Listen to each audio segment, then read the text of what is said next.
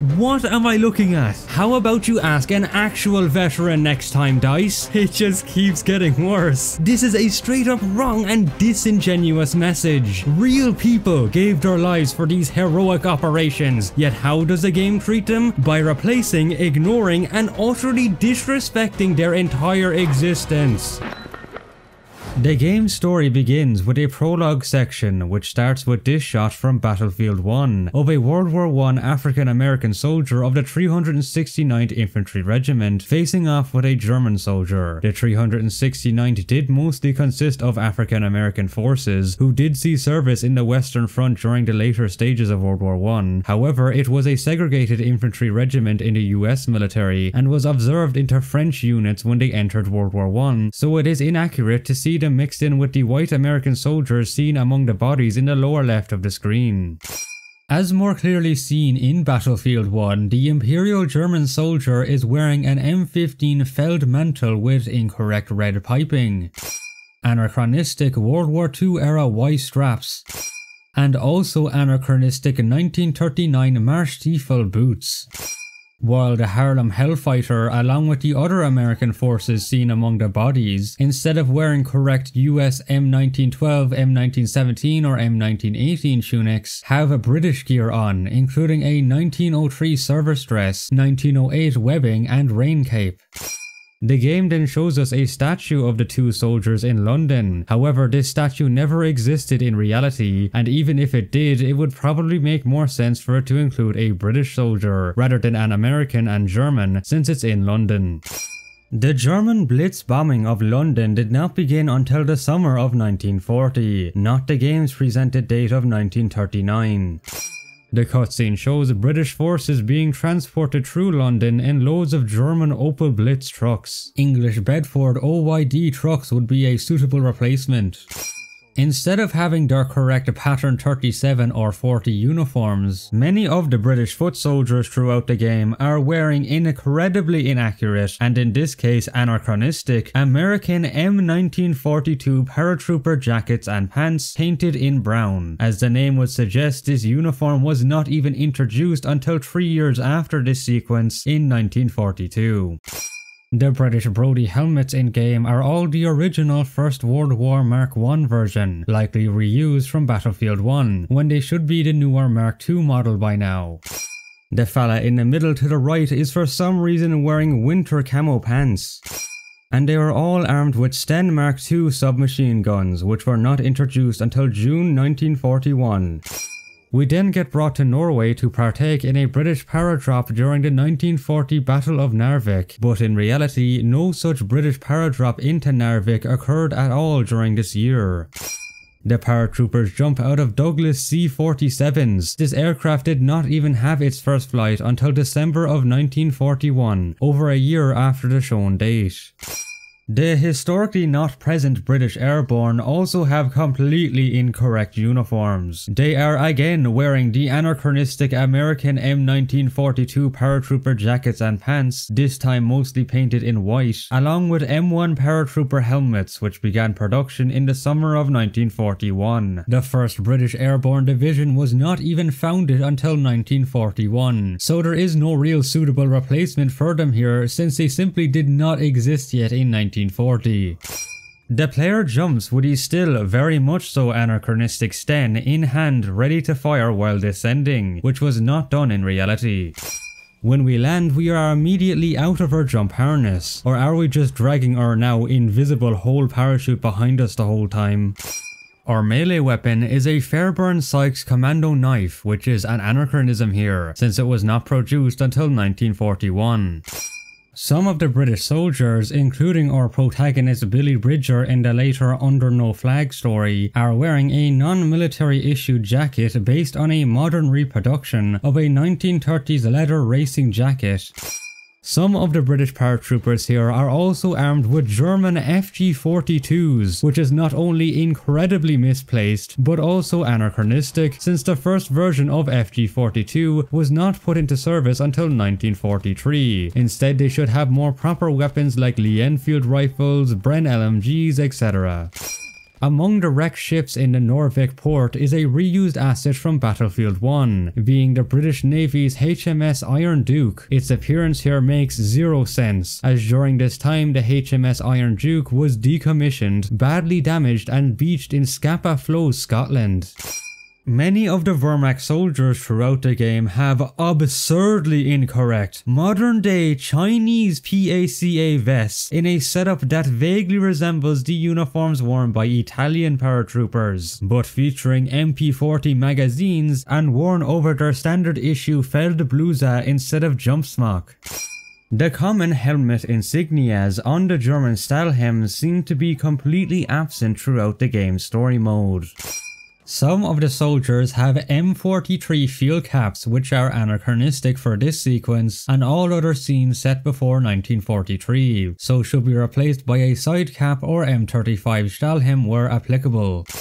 This model in particular is also wearing a civilian style trench coat instead of any army issue greatcoat or Feldbluse. Throughout the game, all forces, including the German soldiers, drop flashing British P-37 ammo pouches coloured in olive drab with an ammo patch slapped on. They contain bullets that apparently fit all our weapons, regardless of their caliber. This is of course a gameplay feature, but it is still obviously inaccurate and misplaced. Since the MP40 had only just been introduced in this sequence's setting of 1940, most of them should still be the older models such as the MP38. Also, MP40s were usually issued to NCOs and squad leaders. The majority of infantry throughout the whole game should have higher numbers of Kar 98Ks instead. Throughout the game, the German troops are seen using the MG34 Panzerlauf on AA stands as their main mounted MG. This is very unlikely since this version of MG34 was designed and used as secondary armaments in tanks and other armoured vehicles. Most of the ones in open air should be changed into regular MG34s and MG42s for the later missions on Lafette tripods instead. A Royal Air Force Spitfire is seen friendly firing at our position. The only British aircraft used during the actual Battle of Narvik in reality were much older Swordfish biplane torpedo bombers from the HMS Furious, Sea Gladiators from the HMS Glorious, and 12 Hawker Hurricane fighters of the 46th Squadron that engaged 2 to 3 German HE-111s, but not during the land battle. No Spitfires were present during the fighting at all. The Narvik port town, especially around the iron ore shipping dock, was under the constant threat of shelling during the battle, meaning a blackout would be in place, yet the majority of the house's lights are all on in the distance. A Tiger tank somehow appears on the iron ore shipping dock in 1940, 2 years before it first entered service. The Tiger then transitions us to our next sequence in Libya 1941, where the tank's appearance is still anachronistic by at least 1 year. Brilliant dice. On the back of our Tiger's turret is a fictionally designed tricolour flag of the German Empire that looks sort of similar to the Imperial German Navy Jack, but with a Balkan cruise instead of an Iron Cross. We go on to see this outdated customized flag appear in multiple other places throughout the game, even outside government buildings, despite the German Empire having ceased to exist in 1918. The terrain does not fit the Tobruk region at all. The area should be more flat with rolling hills rather than steep cliffs. Panzer IV F2 or Gs fight alongside us, even though they were not produced until a year after this sequence in March 1942. All of the Tigers and Panzer IVs in these early to mid-war periods should be replaced by the Panzer II and Panzer III. Like in many other media depictions of the North African campaign, this game features a complete lack of appearance or even mention of the theatre's highly prevalent Italian forces or any other allied force outside Britain, the US or France, not only in this sequence but for all the other scenes and levels set in North Africa, including the entire subsequent Under No Flag story. T-17E1 Staghound armoured cars show up at a minimum of 3 years too early, since this vehicle did not see combat until 1944. They should be British Daimler armoured cars instead.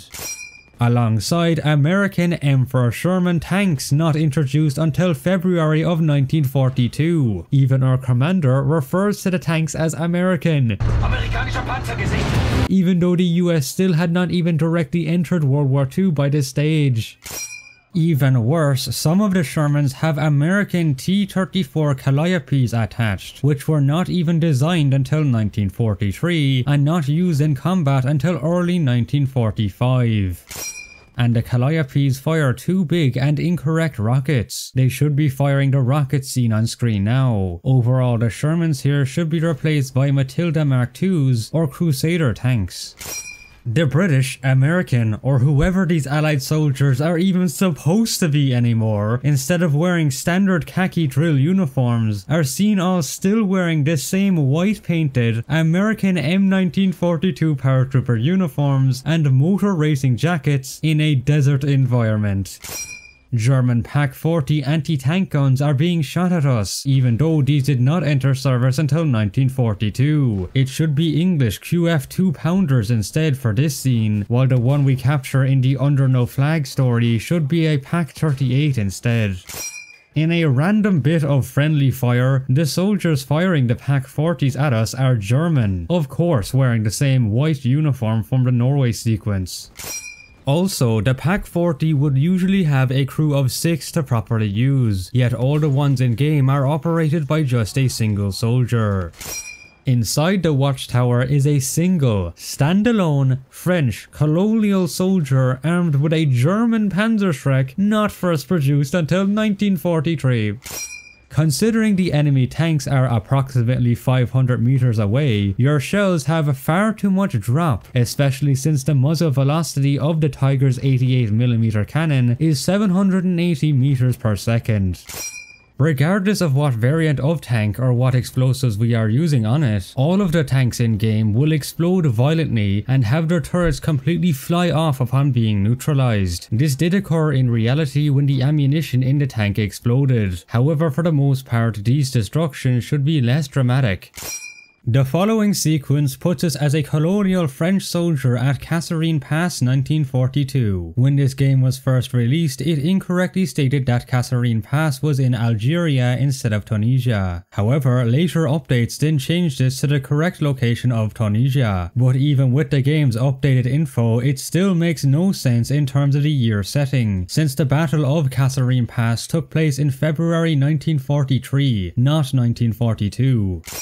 The French forces at Kasserine Pass were under the command of French General Edward Valver, whose objective during the battle was to hold the western hills that overlooked Kasserine. Contrary to the title of this little portion of the prologue, the French were not behind enemy lines at this point, as the enemy did not breach any of the French defences. Plus, Free French forces were not deployed directly at the pass, but on the left flank of US forces. Although some had fallen back with the Americans, and small units were mixed together and thrown in the way of the Axis forces. Nevertheless, there is no exact evidence of the involvement of the Tirailleur Senegalese behind the enemy territory as portrayed here.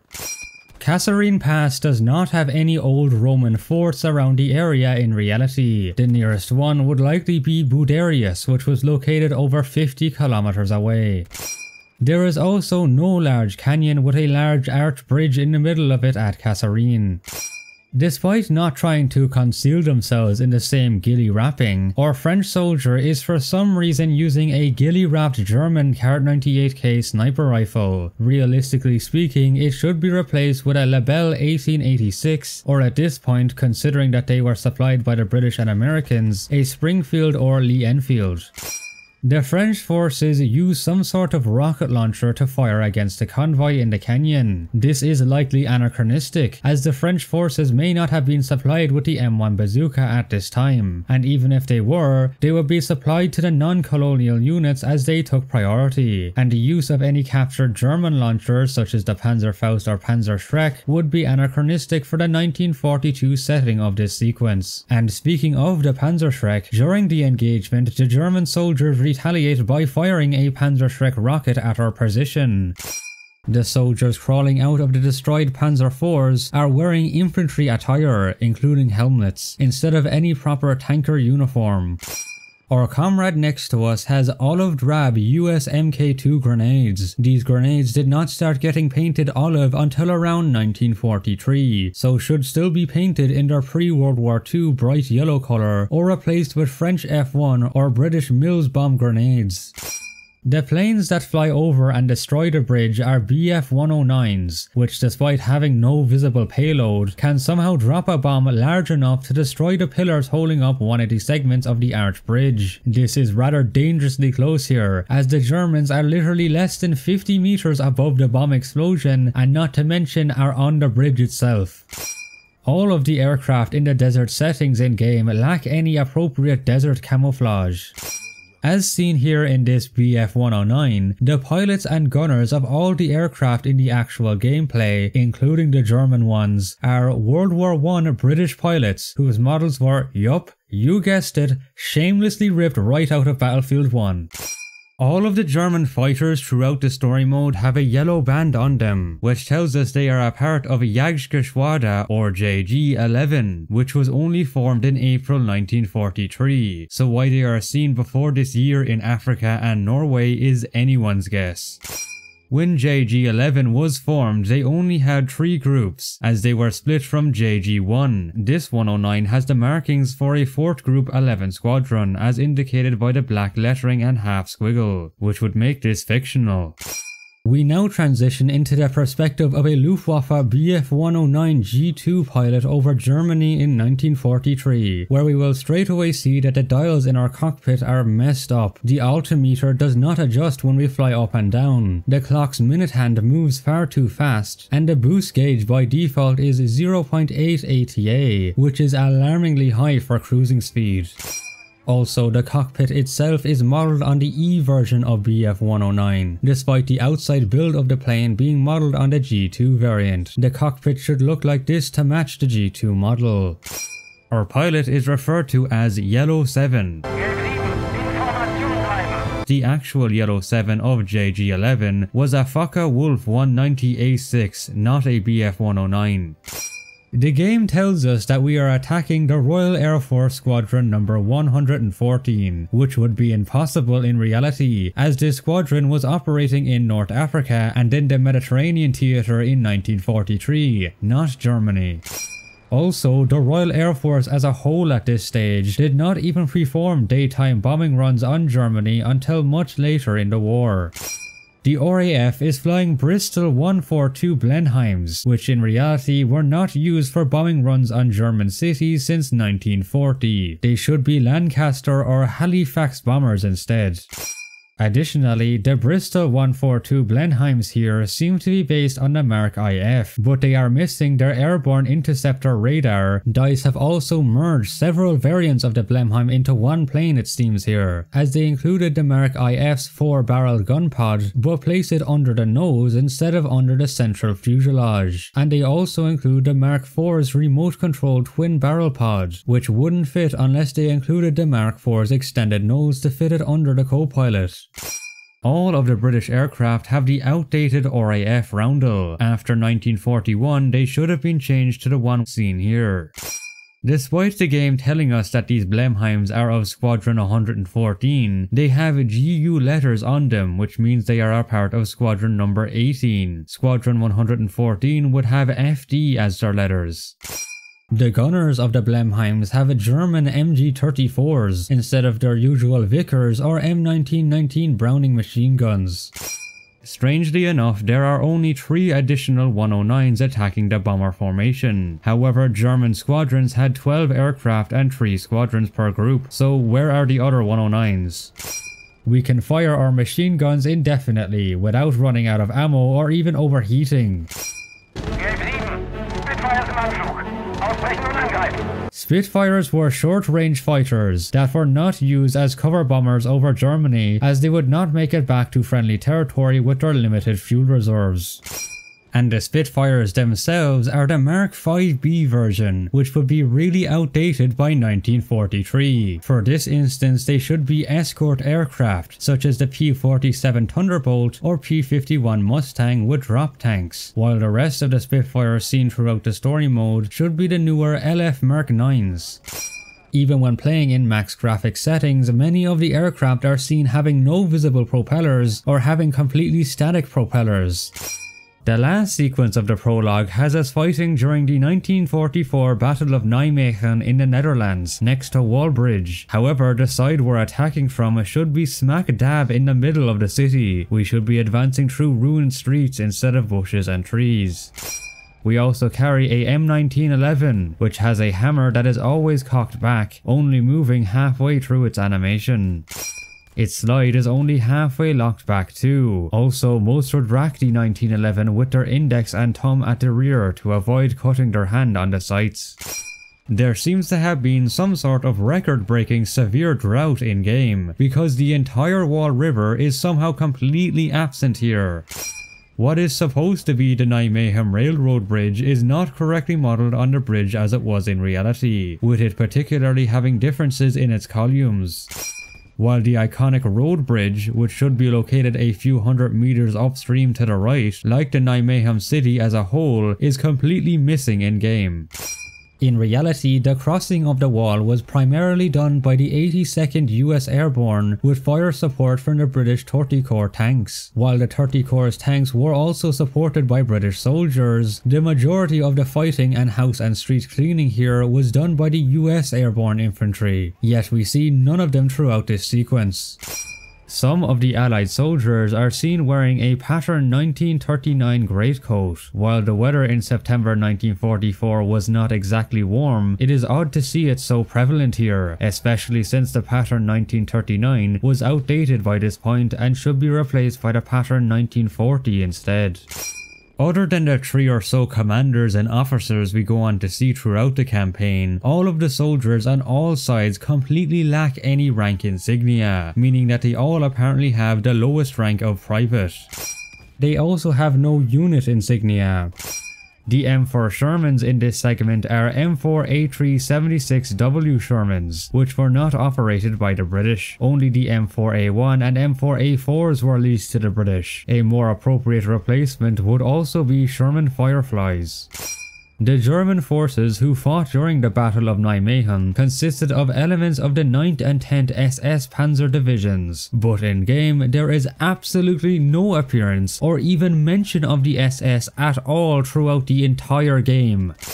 Also, the battle for the Wall Bridge in particular saw a bunch of these SS unit remnants along with Schweres-Flakabteilung 576 defending. Yet in game, and also according to the wiki, all we face here are its version of Fallschirmjäger paratroopers, even though none of these were present during the fighting in reality. The ammo pouches worn by soldiers throughout the game often do not match with the guns they are wielding, with some of them also having way too many ammo types on them, such as this FG-42 wielding soldier, who is for some reason carrying machine gun ammo, as well as rifle and MP40 mag pouches. As we will go on to see get continuously worse, the Germans often have completely inaccurate or misplaced clothing items, such as the tanker crew's summer panzer trousers seen worn here. The M43 anorak would almost correct but still off Splinter Tarn camo. And incorrect leather gaiters. The only German heavy artillery gun featured in game are 17cm Canona 18s. Since only 338 of these were ever made, they should mostly be replaced by the much more common 15cm SFH howitzers, along with 8.8cm flak artillery guns. The game shows the Wall Bridge area getting hit with a V1 rocket, which did happen in reality but only after the Wallbrug was captured, not during the battle. Among these various collections of scenes, the game shows us one of the 1940 Battle of Rotterdam in the Netherlands, featuring the game's butchered version of British soldiers, outside the growth of St. Lawrence-Kirk Cathedral. However, other than a single demolition team that was stationed in Pernish, far away from the cathedral, there was no British forces that took part in the battle in Rotterdam City, so should be replaced by the way more prevalent Dutch forces for this shot. The pilot of this German Bf-109 is not only wearing the aforementioned PACA vest in the Italian paratrooper type setup, but also has on a British Royal Air Force C-type cap. We then get shown the back of a Storm Tiger. Only a total of 18 of these tanks were ever created between 1944 to 1945, and they never saw combat in any desert environment as incorrectly depicted here. The Storm Tiger also has the wrong tactical marking. It should be replaced with a Panzersturm Mauser Company marking. And the German soldier to the right is wearing the Hunter outfit from this game's multiplayer, which consists of a US flight jacket and modern day cargo pants. By just so far looking at this game's around 15-minute long prologue, we are already at just under 100 inaccuracies. That is an average of about 1 inaccuracy every 9 seconds. But do you know where you wouldn't find this? Do you know a free-to-play game crafted by developers that genuinely care for both fun immersion and real attention to detail? A game with a fanbase so keen on historical accuracy that they have on multiple occasions leaked classified government documents to further improve the game's realism. I am not even joking, this has happened about a dozen times. Yes lads, the legendary War Thunder has sponsored this video. War Thunder is a free online game that lets you engage in epic and intense PvP vehicle battles with over 2,000 authentically created tanks, planes, helicopters and ships spanning across over 100 years of history from the 1920s to now. You can customize your vehicles with camouflages, historical markings, and even 3D decorations like bushes and equipment. Even the damage system is realistic, with the vehicles actually suffering damage to their parts and crew instead of just having generic hit points. By signing up with the channel's link below, you will receive huge exclusive bonuses, including premium tanks, a premium account, boosters, and much more. War Thunder is available on PC, PlayStation, and Xbox, including older generations, all for completely free. So before finishing this video, click the link down in the description or pinned comment to download War Thunder today. Now, back to the inaccuracies. The game's first war story is set in the spring of 1942 and begins with our protagonist Billy Bridger getting recruited from prison. I've got a little deal for you, I'm putting together a unit. His recruitment does seem to be based on when David Sterling recruited Paddy Mayne for the Special Air Service, or SAS. Paddy Mayne was arrested and thrown into prison in Alexandria, and David Sterling approached him and recruited him into the SAS. In-game, our character is recruited into the Special Boat Service, or SBS, however. What sort of unit? Tell me, Bridger. Do you like the seaside? There are no convicts in the SBS in reality. Despite George Mason being an officer, he has to bribe the guards for some reason. If he is the head of a new unit, then the top brass would have just accepted the pardon for Billy Bridger. In a rather unrealistic and insensible military decision, just 4 soldiers are sent into enemy territory to perform the upcoming dangerous objectives. After the first few seconds, the 2 background soldiers then completely disappear for the rest of the story, leaving a ridiculously low number of just 2 soldiers, one of which being a freshly recruited convict, to be put in charge of executing this operation. Even worse, despite Mason and Bridger hitting the same airfield to destroy the same targets, they for some reason decide to split up. I'm going to put my bombs on those planes over there, and you are going to put yours on them there. This operation as a whole is also either fictional or based upon the SBS infiltration of the Greek island of Rhodes in the summer of 1942, better known as Operation Anglo, which involved a team of 14 British and Greek commandos attacking 2 airfields to destroy the German and Italian bombers based there. If this is the case, then the amount of combatants, date, and especially the location is way off, since this mission takes place in North Africa instead of Greece. Instead of wearing literally any appropriate British gear, Billy Bridger has on Soviet pilot/tanker goggles, along with loads of American equipment, including an M7 shoulder holster, M1936 utility belt, US Marine Corps P41 trousers, and an M1923 pistol pouch. While over his aforementioned leather racing jacket, he wears a Yugoslav M56 SMG bag, which as the name would suggest, was not even created until the late 1950s. I mean, how? Even if the devs confused it for an MP40 mag pouch, it would still be misplaced. Our commander, George Mason, also wears the Soviet goggles and way too much American gear, including what looks to be a US general's belt, a M1911 holster, and US jump boots, in addition to, get ready for this, modern day Polish WZ 2010 BDU trousers. Neither of these men are carrying very necessary water canteens nor any proper field gear to stay safe from the elements, including any rucksacks or bergens. An operation such as this could take troops into the night, and only lightly packed they wouldn't last. The two background soldiers are seen wearing much of the aforementioned American gear, with the fella on the left additionally having US gaiters, and a modern day civilian branded Britannia winter jacket in brushstroke camo. While the one on the right notably wears modern day cargo pants and goddamn German Africa Corps boots. Billy Bridger is said to have made the Safecracker Specials. Are you sure about these bombs of yours? The Safecracker Specials? However, these are Lew's bombs, and Bridger did not make them. They were made by Lieutenant Jock Lewes of L Detachment SAS. Despite the game starting us with an M1928A1 Thompson, our character always has a Sten in the cutscenes. This inconsistency between the weapons had in the gameplay versus the cutscenes is prevalent throughout all the other missions as well. This Thompson and many other weapons throughout the game are equipped with a Gibbs magnified lens, which was a World War I era prototype sight, so should absolutely not be this widespread. The selector switches on all guns are not animated. Here we find a Dalil carbine. Only 129 Dalil carbines were ever built and were mostly used by British SOE, not Germany. And they weren't even put into service until 1943 and saw no combat use until 1944. Its bolt head incorrectly tilts up with the bolt. On the German crates throughout the game are American 12-gauge shotgun shells.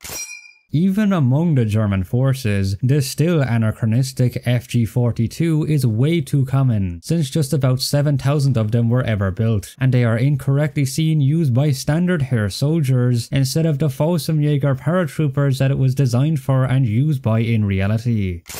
We can find the Germans somehow having World War I era American Remington Model 8s among their supplies. Model 8s were used in small numbers by French Annuatique Militaire during the Great War. The SGG-44 is anachronistic to appear in this 1942 mission, since it did not enter service until 1943. Even if it was some sort of fictional prototype, it was still being called the MP-43 before being referred to as the MP-44 and then later STG-44 within the year 1944. The STG-44s in this story are somehow equipped with a British Mark III free-mounted gun reflector sight meant for aircraft, which somehow reflects here even without a battery. Many of the weapons have ridiculous bright camo paints. German medics throughout the game are incorrectly armed with more than just a sidearm, and have different ammo pouches from their weapons too. They also carry the Battlefield 1 crutches, which would be pretty useless in an active combat zone like this. The Wehrmacht soldiers are seen having the Gewehr 43, which as the name would suggest was not introduced until 1943. It should be the earlier Gewehr 41 instead. The Panzerfaust did not enter service until a year after this level in 1943. In this instance, it should be replaced by a Panzerbücher anti-tank rifle. All MGs overheat too fast after around 51 rounds. The amount of shots is irrelevant, the rate of succession is the important factor. Despite the MG's barrel becoming visibly red hot, our character never changes the barrel. Some of the weapons have a mounted 1945 vintage Nidar Model 47 reflex sight, a device made for hunting shotguns. This sight never saw any actual combat use and was not even particularly popular with the civilian market either, due to them being rather fragile, meaning that its appearance here is both anachronistic and misplaced. German officers are seen wearing a British officer cap with Royal Navy insignia, a tanker jacket, and ridiculous grey and black camo pants in the desert. Note that all the game's models were 3D rendered into the game, meaning that someone at DICE had to go out, secure each of these clothing items, physically put these outfits together and render them into the game. This was all done apparently without anyone throughout the process stopping to look at the absolute monstrosities of uniforms they were creating. These quote-unquote officers also have torn FUD2 radios on their backs. When used in the field, this radio required a team of at least 2 to use, one of which to carry its large battery that is completely absent in game. The soldiers using them would also be basic radio men, known as Funkas in German. The airfield should be defended by Luftwaffe personnel from the Reichsarbeitsdienst, not the game's presented mad mashup of weirdly dressed troops. Here we use a Volkssturmgewehr which did not enter service for another 3 years starting in 1945. The original purpose of this gun was to serve as a last-ditch weapon, originating from the primitive weapons program and intended to be mainly used by the Volkssturm militia units that only became a thing in late 1944. The Volkssturmgewehr is attached with a post-World War II British Parker Hale Model 4 sight designed for the Lee Enfield. The Volkssturmgewehr is incorrectly called 1-5. This is due to a mistake made by the American officer who wrote the name down. There are the Volkssturmgewehr, Volksgewehr 1, 2, 3, 4 and 5. He just wrote it down as 1-5 either out of laziness or not knowing better. In line with classic video game logic, all of the shotguns have a pathetic range in contrast to reality. On the German Opel Blitz trucks that are being actively driven, we can find the British Royal Armour Corps' Flash Crusader Stripes tactical marking. The enemies throw American M18 smoke grenades at us, which is both misplaced and anachronistic, since the M18 was not even designed until late 1942 and did not become standard issue until late 1943. For the German forces, they should be using Nebelhelm Granata 39 smoke grenades instead. Despite being the most produced German grenade of World War II, the massively media underrepresented M39 egg grenade is never seen used in game. The Ju-87B Stukas in game have gun pods beneath their wings, meaning that they are either G1 or G2 variants, which were not produced until months after the setting of this level in November of 1942. The yellow band on the back was only seen on Stukas on the Eastern Front. It should be a white band for North Africa. And they have 5E as their unit ID, but there is no Luftwaffe unit with 5E as their ID. We can see and hear the Stukas having their iconic Jericho trumpets, even though these were immediately phased out of service by the end of 1940 due to them becoming little more than a warning to the enemy that they are about to be attacked. The bombs being dropped by the enemy aircraft look to be 112-pound British World War I bombs, likely once again reused from Battlefield 1. On top of the defending forces not being Luftwaffe, there is apparently no ground crew, mechanics or pilots at any of the game's airfields. At one stage a Stuka even lands outside a hangar, and the pilot is seen incorrectly wearing infantry attire with the goofy PACA vest again of course. The Flak 38 is fed with a 20-round box magazine, yet the ones in game are never reloaded and have infinite ammo. The Flak 38 requires a crew of 5 to properly operate, yet our allied character somehow can single-handedly use them with great success. All of the AA and AT guns lack any appropriate desert camo. The Volkswagen Kugelwagen driver is wearing white winter gear in the desert. In reality, the left barrel of the M30 Luftwaffe drilling shotgun was left uncocked to fire slugs, but in game both barrels fire buckshot. And the ejected shells aren't fired.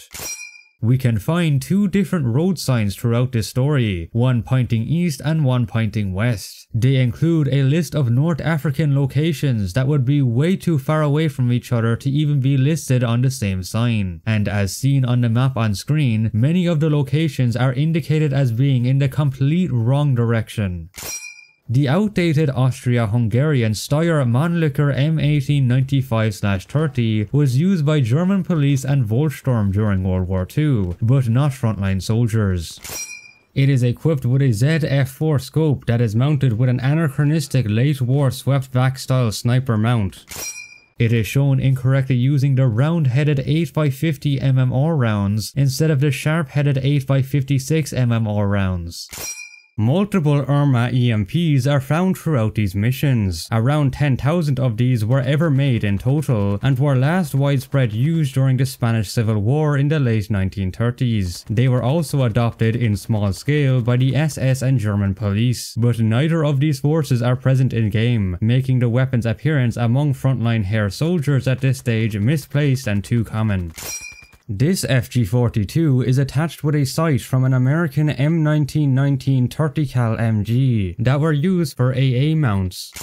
Despite our objective being to destroy the airfield and its planes, we completely ignore the Park Stukas. We can even steal one, which our character knows how to fly. Somehow.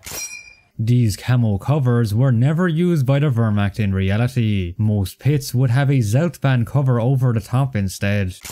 In line with classic Hollywood logic, we can blow up vehicles and fuel barrels by shooting them with regular bullets. The game even makes an objective of using them to blow up the airbase. The camo of this Ju-88 appears to be Brune Violet and Hellgrün daytime camo, which only became popular from 1944 onwards. The Ju-88's role changed to a night bomber/fighter after 1942, so it should not even have a daytime camo at all at this stage. The bombs found around the airbase are incorrectly painted SC-500s. They should be grey or a sky blue colour. The German bases have crates filled with World War I era 84mm British artillery shells that have been resized to be much smaller than their real-life counterpart. Yet another Battlefield 1 reused asset. The MG42 was not introduced until the summer of 1942, making it anachronistic to appear in the springtime setting of this story. And even if it did appear in this year in a more appropriate time setting, it would have the slab-sided horizontal charging handle instead of the post-1943 vertical handle we see in game. Also, the pivoting lever inside the top cover of the MG42 is in the wrong position. Despite never being adopted by German forces in reality, the Swiss SIG KE-7 is present among the Wehrmacht soldiers in game.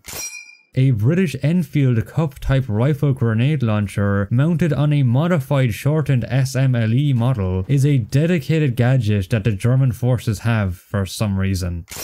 We can find sticky dynamite sticks that stick to any surface they are thrown at. Sticky grenades did exist in World War II, but they had a non-stick handle on them to use. The dynamite in game does not, however, meaning that they should also stick to our character's clothes and hands, but apparently don't. Despite the dynamite sticks having "Made in Britain" on them, they are found among German supplies. It is possible that some of them would have been captured explosives, but all of them being British, even in the later missions where there are no British forces involved, does not match up. The detonator used to blow them up is based on an American plunger, which also apparently has wireless technology, because there is no fuse connecting the detonator to the dynamite. Many of the Heer soldiers are wearing way too warm clothing for the desert environment, including the aforementioned civilian-style trench coats, in addition to winter-textured scarves and even cold weather masks. A few of them also have their collar tabs on their field shirt, which is incorrect and not regulation. M43 anoraks anachronistically reappear in these 1942 levels. The German reinforcements have American Mk2 grenades on them, even though US forces at this point still had not even arrived to North Africa yet. Even if they did somehow have them, they would be, as aforementioned, still painted yellow. The radar installations we destroy are smaller in scale Würzburg Rise tracking radar dishes, which were never used in North Africa. Even if they were, these installations were known for being incredibly heavy and hard to transport across rough terrain, so it's unlikely to be found at the very top of a random hillside town, even more so when another one is at the bottom of the town less than a 5-minute walk away. It seems that DICE does not know how gun-laying radars work, as these radar installations are meant for AA gunners to track targets better, but there is a severe lack of AA pieces around this town. Also, the Würzburg Rise itself is anachronistic, as it is the D model that only had just been introduced to replace the C in 1942. The Rise itself was an upgrade to the D model, which would have been made sometime in 1942. Inside the radars we find English labels. We can find a belt-fed version of the MG34 in this level, giving us a better look at how the pivot arm appears to be set in the wrong position and the bolt appears to be in the forward position, despite the slot in the feed tray being blocked and the recoil spring being visible throughout the entire reload animation, even with the empty reload animation. German machine gunners in-game do not hold their MGs by the bipod when hip firing as required by their training and doctrine, instead choosing to hold them by the barrel without gloves, thus risking getting burnt.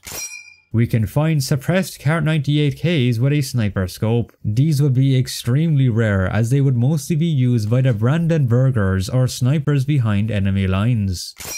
To further add to the ridiculous nature of our character's operation, they were apparently not even given a rendezvous point as they would in reality, with Bridger instead using an enemy's radio to call for extraction. We'll need an evacuation, so, you know, just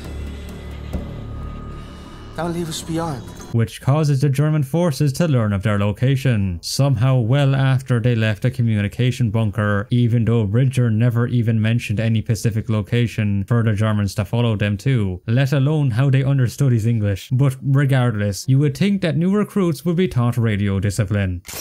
The radio set that Bridger uses here and is seen in many other places throughout this game is a Hagen Nuke 5K 39B, which is a Kriegsmarine radio set for naval installations, harbour control, etc. Certainly the wrong type of radio to be used for Luftwaffe ground crews. A better alternative would be the Funkerot type of radio.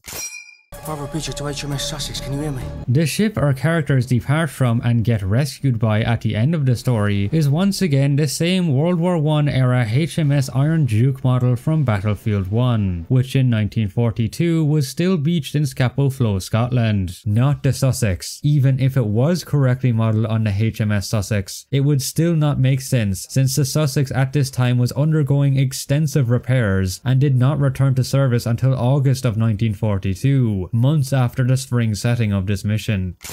Among the German crates are American M1A1 carbines, which is not only misplaced but also anachronistic, since the US military did not start producing the M1 carbine until July of 1942, not spring.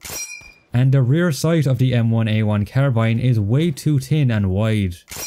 Panzer IV Alpha H's, with their iconic turret and side skirts, appear as an anachronism, since they were not introduced until a year after this level in the summer of 1943.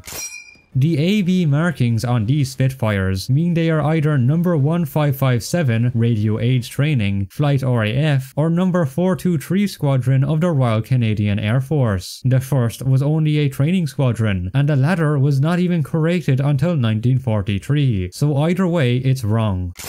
All the Spitfires incorrectly do not have any camo pattern, and instead are a constant OD green colour. The only Spitfires that would have one-tone camo would be Photo Recon Spitfires. The Spitfires are only equipped with their cannons. To attack an armoured column like this, they should have appropriate CAS ordnance, like bombs and rockets, and especially considering their short range as fighters, Hurricane Mark IIs or Bristol bow fighters should make an appearance alongside them.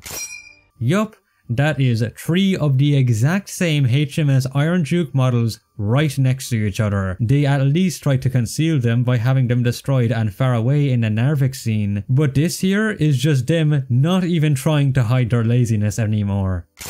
The next war story brings us back to Norway in the spring of 1943 to participate in an assault on the Vermont hydroelectric power plant to destroy the German supply of heavy water, an ingredient of nuclear bombs. The Vermont plant in-game is seen as being completely remote high in the mountains, as if it was located in the northern Norwegian Alps. However, in actuality, it was located in the south, outside the town of Rjukan, located about 200 kilometers away from Norway's capital of Oslo, so was surrounded by trees and greenery rather than large empty stone cliffs. Weber mentions that there was a British commando raid on the facility 3 days ago. For 3 dager siden prøvde en liten britisk kommandotropp å utføre et raid ved hjelp av en tekniker her. Angrepet lyktes ikke. De ble drept og vi fanget. The operation that Weber is talking about here is very likely meant to be the SOE Operation Freshman, which occurred in November of 1942 and ended up in failure. However, Nordlys' date setting is in spring 1943, 3 days after Operation Freshman would make it the 22nd of November 1942, so it is not even the correct year. The British commandos are seen both in the cutscene and in the gameplay getting executed and then buried shortly after the raid, just a few hundred meters from the power plant. However, in reality, the survivors of Operation Freshman were taken to Grina POW camp near Oslo, where they would be tortured, killed and later buried at sea. The remaining commandos had crashed on the southwestern coast and were thrown into an unmarked mass grave nowhere near the power plant. Also, the British commando getting executed here in the cutscene is wearing a German Stahlhelm on his head. The story's date and location does however match up with Operation Gunnerside, which involved 6 Norwegian agents parachuting into the area to join forces with 4 other Norwegian commandos from Grouse, a previous operation to Freshman. They successfully attacked the Rjukan plant on the night of the 28th of February to the 1st of March 1943, with the loss of 500 kgs of heavy water and the destruction of the heavy water section of the plant, thus heavily halting Germany's nuclear research. In a move that got this game infamous for its utter ignorance and rewriting of history, it features a fictionalized series of events and replaces the real heroic veterans involved in this operation with some made-up mother and her daughter, even though no female combatants were involved in the actual raid, with it only giving a very small credit to the real operation and its commandos with a single line at the very end of the story. The game models the Vermont power station quite well to its real-life counterpart, and features some very randomly accurate details, such as when it shows our characters putting paper clips on their collars. Paper clips were used by the Norwegian resistance to identify each other, or how Weber speaks Norwegian and tells us that he grew up in the country, which matches with how Norway took in many German refugees during the First World War. This means that DICE did do their research and were very much so aware of all of this, and could have created an honorable and at least somewhat accurate story for these levels, but instead chose to completely ignore the facts and instead made all this stuff up seemingly to make the game more gender diverse. If it was Diversity Day or after, then there are literally thousands of actual stories of female soldiers in World War II that they could have based their story on instead, such as Soviet snipers, the Night Witches, or the many resistance women fighters in forces like the Free French. All they achieved with this rewriting of history here was pissing off the fanbase, misleading some of their more impressionable audience by presenting all this bullshit in a very dramatic and serious tone, overall creating in what is considered by many as the single most utterly disrespectful butchering of history in the entire mainstream gaming industry. Despite the importance of the heavy water and a British attack just recently happening, the commander for the entire facility is Weber, a sympathetic German who grew up in Norway with the single lowest officer rank of lieutenant. Our protagonist, Solveig, is wearing a US A4 mechanic cap dyed black. This is likely a stand-in for a cap comforter, but she also wears what appears to be a strange mix of the US M1942 and M1947 reversible parka. Where did she get all this American equipment from? Who knows? She also wears modern day, of course, branded Royal vintage trousers. and Cold War era Swiss Army gaiters. Dice costumes department coming in strong again, lads. In reality, there was a single bridge that crossed a steep gorge in front of the plant at Rjukan. However, it was much smaller, was only made for pedestrians, and did not have the passageway underneath it that is present in game.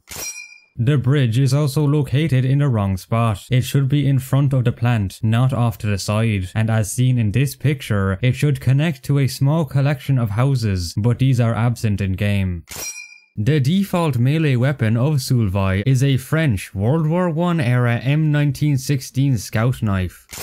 Among the German equipment is an American M1911 with a silencer. It should be replaced by a more appropriate German pistol, or perhaps even the M1911 copy by the Norwegian factory Kongsberg Våpenfabrik, popularly known as Kongsberg's Colt. Along with the conveniently laid out silenced weapons, the Germans have throwing knives amongst their supplies, which can apparently instantly kill any enemy by throwing just a single one anywhere on them. One of the weapons found in the watchtowers is a Czechoslovakian ZH-29, which was never in service with the German army. Instead of its usual 32-round mag, the MP28-2s here have a 50-round mag from the British Lanchester SMG. It also has a MG42's 1943 era muzzle brake on it. There should be Norwegian staff like mechanics and scientists throughout the facility, although it could be forgiven due to the recent attack, since the Germans might have sent the mechanics home or have them detained and questioned by the Gestapo. A complete lack of them, however, seems very off. For example, one of the main reasons for the actual Operation Gunnerside's victory was because a patriotic caretaker named Johansen decided to assist the Norwegian commandos and let them inside the facility to perform their mission. The German flamethrower-wielding troops seen throughout the story mode are armed with a bastardization of the wand of the Wechselapparat M1917 from Battlefield 1 and what appears to be fuel tanks from the eventually added M2 flamethrower. Assumedly, this contraption is supposed to be a stand-in for the Flammenwerfer 35. These flamethrower troops wear a completely out-of-place M41 Africa Corps tunic. Despite not wearing any visible additional armor, the enemy soldiers armed with this flamethrower are much more resilient to gunfire than standard infantry, not to mention how dangerous it is to protect such important locations like this behind enemy lines with such units, and how the gas tanks explode every time, despite us just shooting them with regular bullets. To cause a tank to explode like this would be very hard to do and would need a load of luck or special bullets to achieve in reality. For God knows what reason, the electronic substations have a big self-destruct switch that completely blow them all up upon pulling. We can find the Germans having the aforementioned M30 Luftwaffe drilling shotguns. In reality, only about 2,500 of these were ever created, and were supplied to Luftwaffe pilots in North Africa for hunting and self-defense. Its appearance close to the airfields in the earlier North Africa missions was acceptable, but anywhere else, such as here in Norway, is absolutely not. Here we pick up a suppressed Finnish KP-31 SMG. However, the suppressor design is not even from World War II. It looks like it may be a 1990s design, but sources vary on the matter. Fabrikken produserer tungtvann, en nøkkelingrediens I en ny forferdelig bombe som tyskerne utvikler. De transporterer det til Tyskland I morgen, og vi må stoppe dem. The German command only planned to remove the heavy water from the Rjukan facility in February of 1944, a year after this story. The body of water that our character arrives at here is likely meant to be Lake Tinn, which was where the supply of heavy water was destroyed during transport in reality. This map we find around the level even further indicates this. However, the landscape, surrounding buildings, and especially the climate do not match up with the real place. Southern Norway and the Oslo greater area reported no snow after February, but lots of light drizzles, meaning that it should not be as snowy. The lake, and especially the flowing rivers, should not be seen completely frozen over, and there certainly should not be these crazy blizzards. At the start of this level, we can find a British Piat launcher. As of early 1943, this weapon had only recently entered service. It and the many Brens we find among the Wehrmacht weapons does not really match up. They couldn't have been captured from the previous British raid either, since those commandos would have been wielding Stens or Thompsons in reality. As a matter of fact, the commandos involved in the successful Operation Gunnerside purposefully left behind one of their Thompson SMGs to show the German forces that it was a foreign intervention. You cannot fire the Piat until you have it deployed with the stock firmly pressed into your shoulder. The recoil on this thing could dislocate your shoulder if not correctly positioned, so firing it while running and gunning as we can in game would be nigh impossible in reality. Also, we can somehow refill our Piat with rockets from the Panzerfaust. Among the evidence that we have to destroy is a picture of a BMW 340, a car that was not first produced until 1949. Far off on the lake is, wouldn't you guess it, more goddamn British World War I Iron Dukes. How they and the subsequent U-boat even got here is a mystery, since the rivers connecting Lake Tinn to the sea would be way too skinny for them. These Iron Dukes were also apparently occupied by the Germans, since they are firing at us, rather illogically when everyone is on the ice, which somehow does not result in it all breaking and everyone drowning. Despite taking place in 1943, this U-boat Type 7 is equipped with a Flak 38 2cm MIT LC-30/37. By 1943, the Kriegsmarine was doing everything they could to increase the firepower of their anti-air of the Type 7s. This included changing the coning tower to house additional guns. Seeing as this is a basic Type 7, this would make the sub a little anachronistic. Not only did the extraction of the heavy water, as aforementioned, not occur until a year after this level, but the heavy water itself was also transported across Lake Tinn by a railway ferry known as FS Hydro, not a U-boat. The SF Hydro and the heavy water it was carrying was then blown up by a 4-man crew led by Norwegian resistance fighter Knut Heitlig, so absolutely not by a sacrifice from this fictional mother.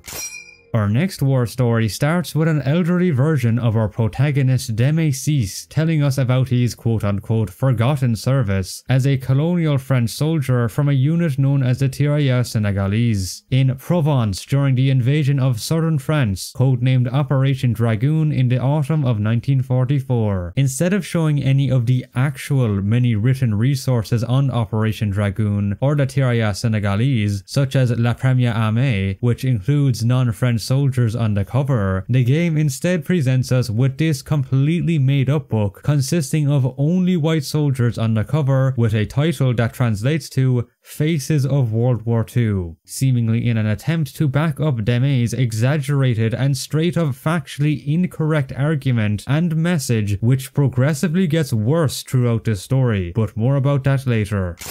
We also see the magazine called L'Esprit, but is way different to how they normally look.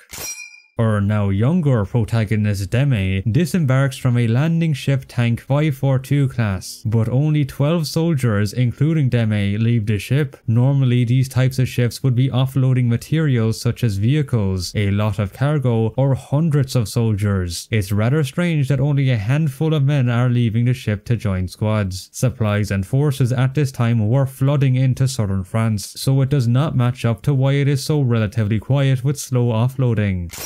The Churchill Mark 7 can be spotted on the docks. The French never used Churchills at all. It should be a Sherman instead.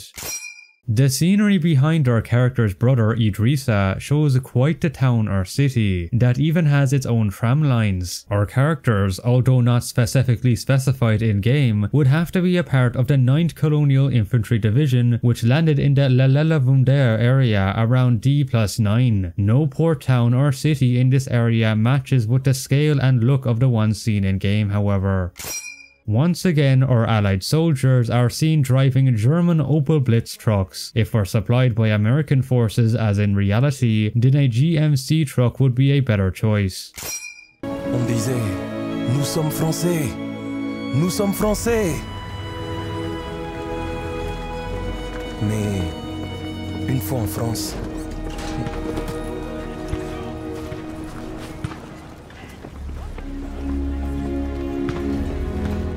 nous avons vu à quel point nous étions français.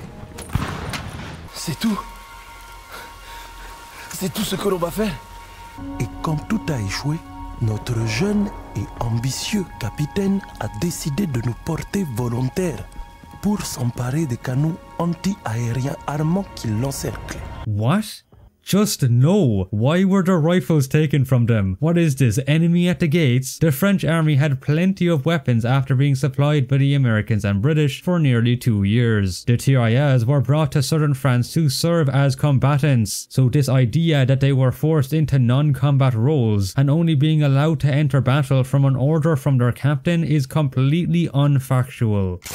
The entirety of the French army in this war story were World War I era uniforms ported over from Battlefield 1. While this would have been more so accurate in 1940, it would not be the case here, based on images from this time. All of the Senegalese and native French troops in 1944 should be wearing American infantry uniforms by now, and occasionally equipped with M26 Adrian or Mark II Brody helmets.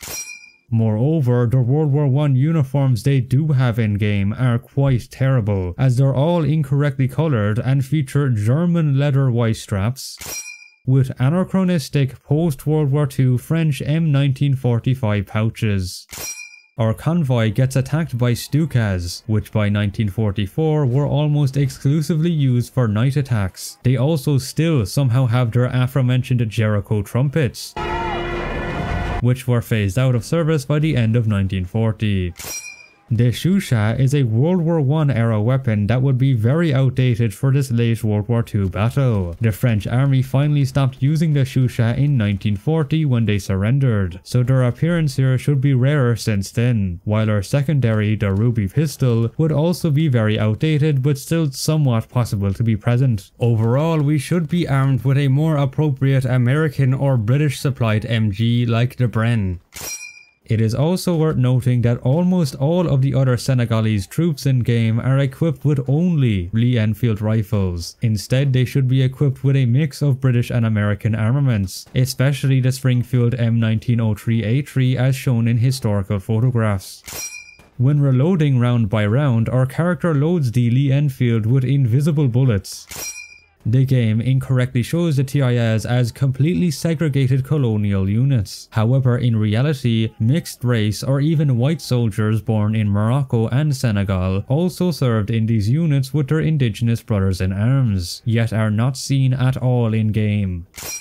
Despite all the events being a part of Operation Dragoon and in the Provence region, the mission's environment does not match up with this at all. Dragoon took place in a Mediterranean environment in late summer. The mission shows temperate forests with brown or reddish colours of autumn. This may be due to the fact that, according to info left by one of DICE's developers, the forests in this mission are based on scans from Puzzlewood in the UK. After further research, we concluded that our characters of the 9th Colonial Infantry Division at this time were in a sector near the Doubs commune in the Jura mountain range of the French and Swiss border. They stayed there until halfway through November, when a breakthrough was made. By the 21st of November, they were in Mulhouse, in the Vosges region on the German border. So maybe DICE did do something right here, since the Jura mountains battles are matched with the terrain and environment in game. However, the beginning description of this campaign mentions only the Provence region and Operation Dragoon, which causes much confusion and questionable inaccuracies here.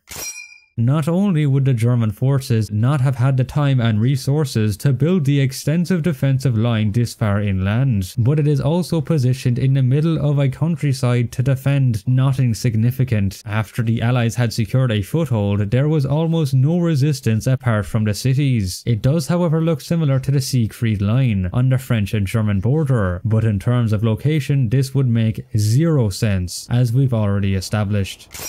We are tasked with taking out the quote field guns, and the guns shooting at us seem to be used that way, but the models show that they are AT guns, specifically PaK-40s.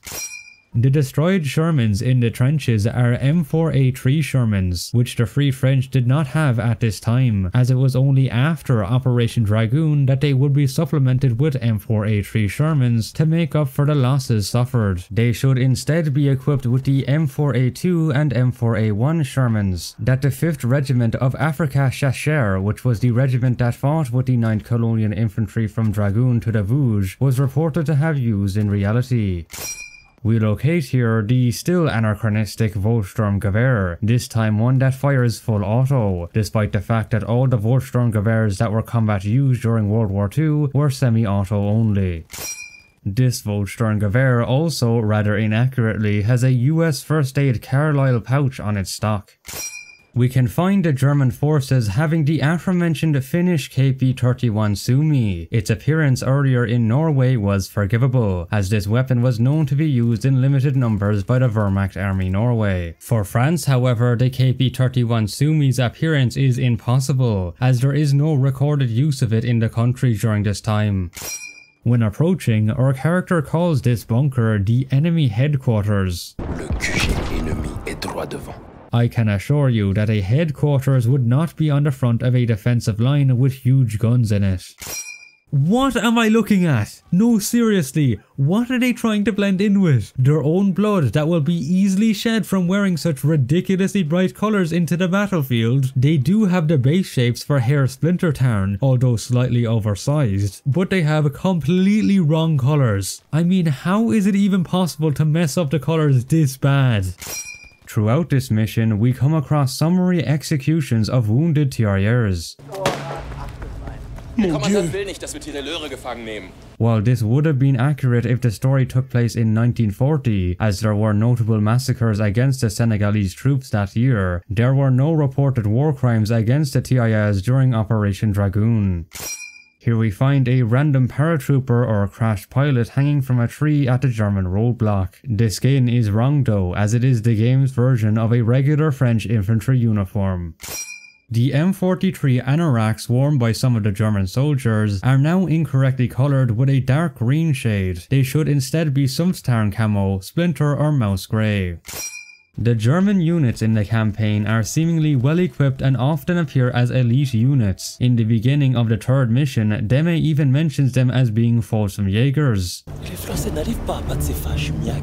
Despite the troops, just like they were in the earlier Nijmegen Bridge section, looking nothing like actual Folsom Jaegers. In reality, the German 19th Army stationed in southern France should mostly consist of under-equipped and under-strength Heer forces, many of them Osttruppen. During the operation, some capable units like the 11th Panzer Division should be fighting against Americans further up north instead. In the Douze department, there should be remnants of the Army Group G, possibly the 38th Corps, and especially the aforementioned 11th Panzer Division, which were the last ones to hold out in southern France, since German forces involved in Operation Dragoon made a mad dash to retreat to the border after the Allies had landed in the region. So overall, Fallschirmjägers being present here is very unlikely. Deme is handed a light pistol 34 to start the attack at the village. A French flare pistol would be more appropriate, such as the M1917. The village has a Panzer IV F2 being worked on. Most, if not all, of the Panzer IV F2s were replaced by the Aus G version by mid-1943. Not to mention that the French did not run into any Panzer forces by this point during Operation Dragoon. The main Panzer unit, the 11th Panzer Division, was currently holding the Rouen Valley against the American 36th, 45th, and 3rd Divisions at Montélimar. The rockets of the half-tracks with Verrahmen 40 somehow are able to fire within an absurdly short distance. Its minimum fire distance in reality was at the lowest in the hundreds of meters. Some of the Tirailleurs Senegalese are equipped with M1A1 carbines, despite being mainly used by the US airborne forces in reality. We can find a integrally suppressed Sten Mark II-S in this level, which we can fire full auto. This is very impractical however, due to overheating. Integrally suppressed Stens are meant to be fired in short bursts or semi-auto. All British supplied Sten Mark II-S's had their firing selectors fixed to semi-auto only. Thanks to information left behind by one of DICE's developers, we know that this chateau is misplaced, as it is apparently based on Chateau de Joux, located on the French and Swiss border, and quite close to the Alps. This would match more closely with what we mentioned earlier about the 9th Colonial Infantry Division being in the sector near the Douves department, but the misleading description at the beginning of the campaign about the Provence region and Operation Dragoon still makes this all not add up. A Tiger tank? How did the Germans even get a Tiger tank into the chateau in the first place? The doors are way too small for it to even fit, and the terrain is rocky and steep, without any paved roads at all. These tanks were notorious for being logistical nightmares to transport and use. Not only this, but there is no tactical purpose to have a tank in a fortified, elevated position like this chateau. Not to mention how strange it would be to appear among such understrength German units. As for the replacement of the tank, we found that in 1943, the aforementioned 11th Panzer Division was mostly equipped with Panzer IIIs and IVs. Considering the lack of resources allocated for the German tank units, it is very likely that those Panzer IIIs and IVs would still be the main bulk of their division by 1944. The Turner SMLE was a prototype semi-auto conversion of the Lee Enfield, and was never even adopted in any capacity by the British nor anyone else. Our character misranks his captain by referring to him as Commandant, French for commander, which the game's subtitles then incorrectly translate to Sir. Merci mon commandant.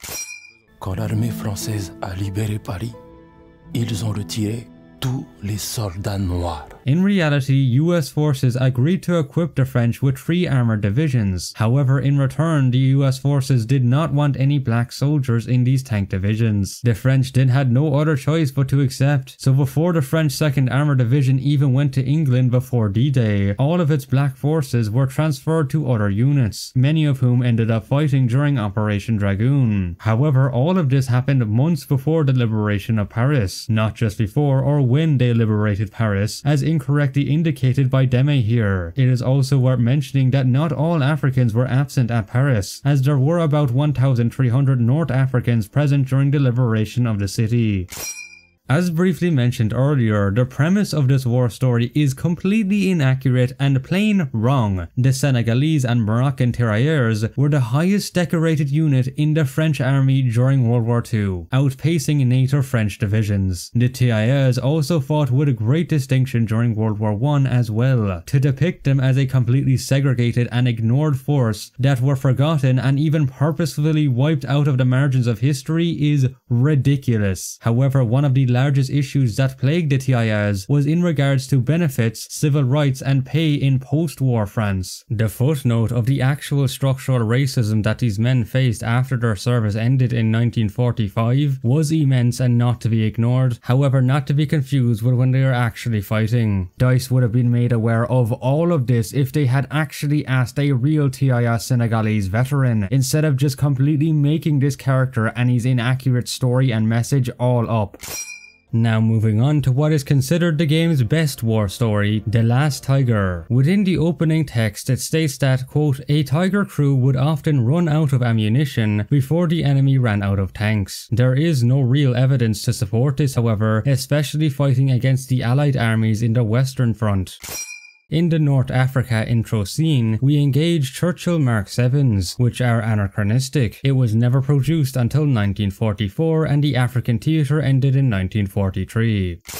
The tactic our Tiger uses to engage the enemy tanks is not accurate. Normally in ambushes, the German tank will hit the lead and rear vehicles to prevent vehicles escaping the ambush. It was standard arm doctrine for any armed force and it was taught in several German handbooks. The tank driver, Kurtz, is wearing the aforementioned Polish WZ 2010 BDU trousers, as well as a German field shirt. Barring the offensively anachronistic trousers, it would be much more accurate if he was wearing a Panzerwrap tanker jacket and trousers like Muller and the rest of the crew wears. Our tank commander, Peter Muller, is incorrectly wearing Luftwaffe pilot goggles. The white outline on his officer-ranked visor cap should be pink instead, which is the colour for the Wehrmacht's tank units. The white outline is for infantry units in this case. Muller's shoulder boards imply that he is just an enlisted soldier. If he was a Hauptmann or Oberleutnant, then he'd have 2 or 1 rank stars. It is worth mentioning that some officers did wear the shoulder boards of ordinary soldiers to camouflage themselves from snipers. However, in this case, it makes little sense in general, since he always wears his officer visor cap regardless. Usually the ordinary tank commanders were NCOs, while officers commanded tank platoons, companies, etc. However, our Tiger is never seen as part of a platoon, nor does Muller follow any orders from any tank commander. At one point during the cutscene, a Panzer IV with no gun barrel is seen driving past. Nothing like this would exist in reality. It must have been physically removed by DICE to perhaps try to show Germany's desperation at the stage of World War II or something, but it's kinda just stupid. The Tiger's ignition key, as well as the starter button just above the key in game, are way too undersized. Comparing it to an actual photo shows us the differences. Before he starts driving, Kurt shifts into a ridiculously high 6th or 7th gear. A Tiger can only start from 1st to 4th gear. Muller's Tiger is based on the earlier H variants, which by now would be showing their age, and is honestly quite a miracle that it hasn't been replaced by the newer E models yet. His Tiger is also missing a few pieces, such as the exterior smoke launchers on the side of the turret, and has the air filters that were only used in Africa, as well as rubber road wheels, which by 1945 would have been worn away by now and replaced with reinforced steel road wheels. It also has an incorrect marking. It should have an S in the middle of it to mark it as a heavy tank, and it is also lacking a company number marking of 2, since he is a part of the 2nd company, 3rd platoon, and the 7th tank. It is worth mentioning that the game never actually directly informs us of what city this story takes part in, with it only telling us that it's in the Ruhr metropolitan area of Germany. However, it is very likely that we are supposed to be fighting in Cologne, as the combination of these unique landmarks, particularly the large cathedral with a huge bridge and railway nearby, cannot be found anywhere in any other major cities in the Rhine-Ruhr region. Furthermore, several websites, videos, and the overall consensus of the fanbase all say the same thing about the actual setting of this campaign being in Cologne, even in the game's wiki page. So we will continue this analysis by counting the city as Cologne. My own personal assumption would be that DICE did not want to directly call it Cologne because they knew, as we will go on to point out, that they recreated the city extremely poorly and so purposefully were vague about telling its location to perhaps try avoid criticism. But you ain't getting away with it on my watch, DICE. So let us start with the game's design of Cologne's Hohlsaaren Bridge, which is more reminiscent of the modern rebuilt version. The version in 1945 had large archways on both ends. Instead of curating Cologne's iconic large cathedral, the devs simply took the growth of St. Lawrencekirk Cathedral asset from the game's multiplayer map Rotterdam in the Netherlands and slapped it in this German city. Compared with reality, the overall layout of Cologne seems to be off, and just like the cathedral, we found that most parts of the city are just reused assets from the Rotterdam map. For example, here we see an above ground station, even though there were none of these in Cologne, apart from the famous Hauptbahnhof next to the cathedral, but the size in comparison to the station shown in game is massive. Peter's Tiger has a crew of 4. They even mention in the intro that they are missing a radio operator. Sagen Sie mir, dass wir Nachschub kriegen. Und einen neuen Funker. Das wäre gelogen, Kerz. Ich lüge niemals, das wissen Sie. Despite this, in the gameplay we hear Hartmann relying orders from the radio to Peter and vice versa. Anton 1, rücken Sie umgehend zum Bahnhof vor. Befehl bestätigen, Hartmann. Ja, Kommandant. Anton 1 an Oberkommando gehen jetzt in Position. But Hartmann is the Tiger's loader, not the radio operator, meaning he is either somehow in 2 places at once or is switching seats, which is very difficult to do in any tank because the turret basket is typically in the way most of the time. On top of this, the radio operator's whole MG will automatically open fire throughout the missions, somehow even after Hartmann leaves our crew in the 2nd mission. For no apparent reason, the aforementioned civilian-style trench coats worn by the German soldiers have now been changed into a strange light blue colour that does not match with any shade of their standard Feldgrau uniform colours that they wore in reality. Despite being in a spring setting, a few soldiers are seen wearing winter-coloured white uniforms again. Every German armoured vehicle is still painted in the outdated Dunkelgrau dark grey, which is strange for this late in the war, not to mention the weird greyish camo pattern on our Tiger 1. The base colour of the unfinished or no camo ones should be painted in the late 1944 dark red colour instead, or the early 1945 olive green colour. For these missions and the earlier 1944 missions in France, we should also see the vehicles having the common base colour from mid 1943 to late 1944, which was Dunkelgelb, while the grey colour can be shown in fewer numbers. Although they do look similar to the US M43 jacket, upon investigation we can see that the American soldiers are actually wearing incredibly anachronistic M1965 field jackets with paratrooper pants and chin straps. The American forces that directly attacked Cologne were the 3rd Armoured Division along with the 104th Infantry Division, meaning no airborne forces were even in the city. The US forces are seen using British World War I era Vickers Mark I machine guns. The only anti-tank launchers seen used by the Americans are German Panzerfaust. It is possible that they could have captured them from the enemy, but overall most of them should be replaced with the more appropriate M9A1 bazooka. They are also seen somehow reloading them, despite the fact that the Panzerfaust is a single-use disposable launcher that cannot be reloaded. Despite being American in origin, the T-17E1 Staghound armoured cars never saw combat service by US forces but only British forces during World War II, so should not be seen mixed along with the American forces in this level. They should instead be M8 Greyhounds in this case. Because the devs were apparently not capable of adding even a single allied AT gun, the one the US forces use are always German Pak-40s. The real combat within Cologne was quite a lot lighter in general. The German forces within the city should be mainly composed of remnants of the 363rd Volksgrenadier Division, along with at least 2 Panther tanks and 1 Panzer IV from Panzer Brigade 106, so not the huge amounts of Panzer IVs, no Tiger 1s, and not the many elite looking troops that we incorrectly see portrayed in game. Additionally, the city was also defended by under-equipped and under-trained civilian militias known as Volkssturm, but absolutely none of these appear in-game at all.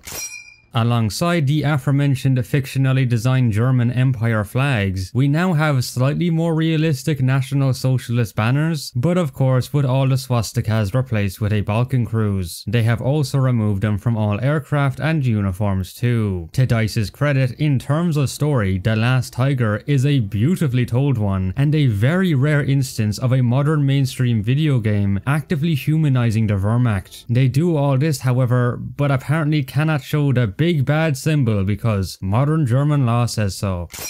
Many of the US soldiers are seen engaging our tank enthusiastically even with no anti-tank armaments.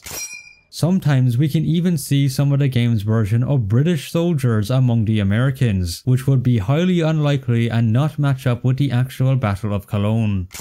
In addition to the points we mentioned earlier in the Tobruk sequence of our Tiger's shells having too much drop and the tank's turrets all popping off upon destruction, the Tiger shell, Panzergranate, is able to penetrate over 150mm of armor. At the distance we are shooting at in this level, the shell's HE filler is well over 100 Gs of TNT. However, DICE seems to have nerfed all tank shells because it takes 2 or sometimes 3 shells to destroy a tank. Just like it was with the German Panzers, the US soldiers crawling out of the Shermans are wearing the game's version of standard infantry attire instead of any appropriate tanker uniform. It is also worth mentioning that the tank crews would likely be reduced to nothing more than a light mist if their tank suffered an ammo explosion like this, so how they are still even intact afterwards does not make sense.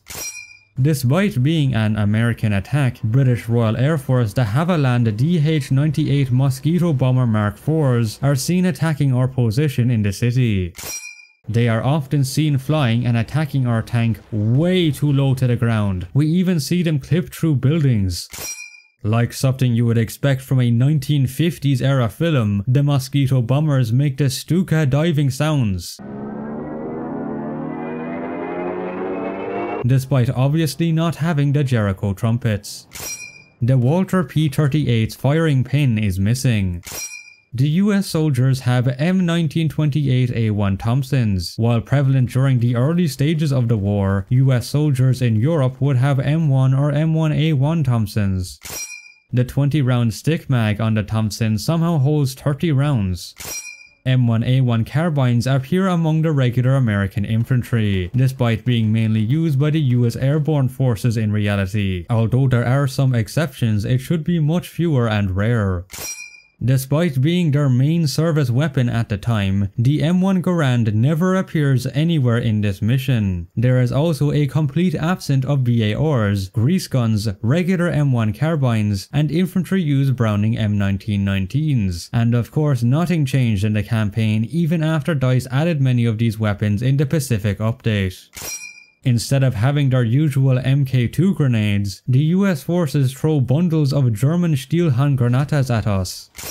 Among the German supply crates we can find World War I era British Lewis guns. Its appearance is actually somewhat possible in this scenario, since German forces regularly made use of captured weapons, helmets and uniforms, especially during the later stages of the war due to supply shortages. However, as you may have noticed with many of the older weapons, they are seen completely covered in rust, to the point that it's a miracle that they even fully operate correctly.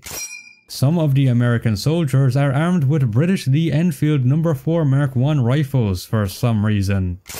Mass public executions of deserters and accused defeatists did happen towards the end of the war in Germany. For example, the execution of Edelweiss pirates in November 1944 at Cologne. However, we can't find evidence to support such things also happening within the city during the 3-day Battle of Cologne, despite quite a few records of hanged civilians and soldiers alike in other German cities in 1945. In the skies are literally hundreds of German Ju-88 bombers flying alongside, in formation with, Allied C-47s. The Luftwaffe at this stage would not even have enough fuel to fly this many aircraft. It is likely that this fighting sequence around the cathedral area is inspired by the famous tank duel in Cologne, which was lucky enough to be caught on camera. However, the real tank battle is very different from the game's version, which is likely made up for the plot. The prime differences would be that the German tank was a Panther tank, commanded by Wilhelm Bartelbort instead of our fictional Tiger 273, along with there being a missing appearance of the brand new American Pershing tank that was prominently involved in the real battle. During this battle, Shermans with sandbags on them show up, and they are somehow considerably stronger than the already unrealistically resistant normal ones, taking twice as many shots to destroy, still at an extremely close range. US forces were known to cover their Shermans in such objects, but it did not offer any such dramatic extra protection, other than from some shaped charge attacks like the Panzerfaust. The Hohenzollern Bridge was destroyed by German forces during the fighting in Cologne. However, it was likely that it was demolished before the actual tank battle, not afterwards, and it also happened during the daytime, not night. The commander's interior light shouldn't flash red. Its purpose is only for interior lighting. The only flashing red light is next to the driver for the ignition. Same goes for the alarm we hear. The only alarm should be for the driver.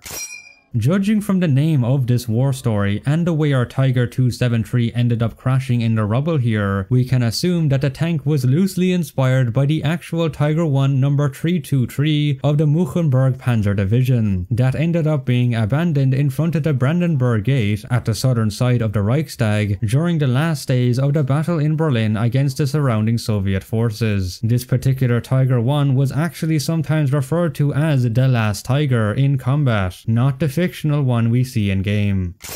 In the game's finishing epilogue, a Churchill gun carrier is spotted. Only 50 were built in total, with none seeing any combat. And the final shot of this awful mess of a game is of a British paratrooper jumping out of a RAF C-47 into the Battle of Nijmegen wearing a completely incorrect uniform, including what looks to be a RFC hat from Battlefield 1. And so, without even touching this game's multiplayer, hello, old friend. we are left with a total of well over 300 historical inaccuracies. Again, thank you to War Thunder for sponsoring this video. Don't forget to play it now for free using my link in the pinned comment or description for all new and returning players that haven't played in 6 months to receive a massive bonus pack across all platforms, available for a limited time only. For more inaccuracies, check out this video where we analyze the hilariously inaccurate Call of Duty Black Ops 1. Massive thanks to our research team including Davidson, Carabini, K9, Verizon, Munancho Inc. and GI Combat. Thank you for making it all the way through this feature film length of a video. This has been the Frosty one, out.